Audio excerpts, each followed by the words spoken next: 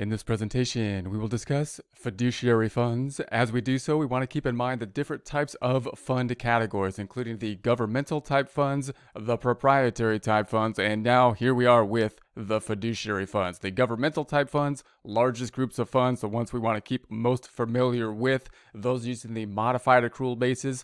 Proprietary funds, those acting in a similar fashion to for-profit types of organizations. We have the internal service funds and the enterprise type funds. Now the fiduciary funds, which act in such a way that there's some type of fiduciary type of responsibility. These are the funds which we will expand on here. Fiduciary activities are those where assets are held that benefit individuals, organizations, or governments other than the reporting government. That's going to be the key piece here. When we think about the fiduciary type of activity, oftentimes first thing that might come to mind is something like a trust. If we were to put money into a trust, it's going to be held, the assets are going to be held, but they're not going to be owned possibly by the person that is handling or managing the trust. They're going to be the benefits of some other person. Well, here we're talking about fiduciary funds.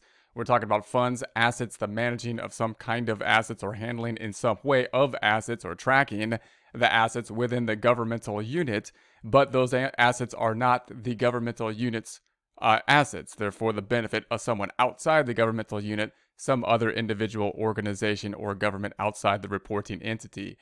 The GASB standards exclude the reporting of fiduciary activities in the government-wide financial statements. Therefore, the government-wide financial statements, when we're going to report the activity as a whole, these fiduciary funds won't be there. Why? Because the fiduciary funds, the assets within them, are not the government's assets, and therefore they're not going to be included in the financial statements at the government-wide level.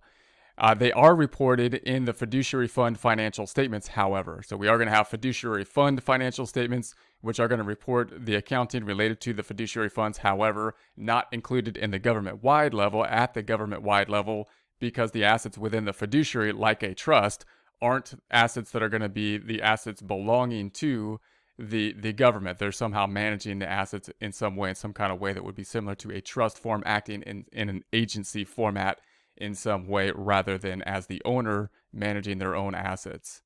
Fiduciary fund types commonly include custodial funds, private purpose trust funds, investment trust funds, and pension trust funds. So we'll get into more detail about each of these types of fiduciary funds in future presentations.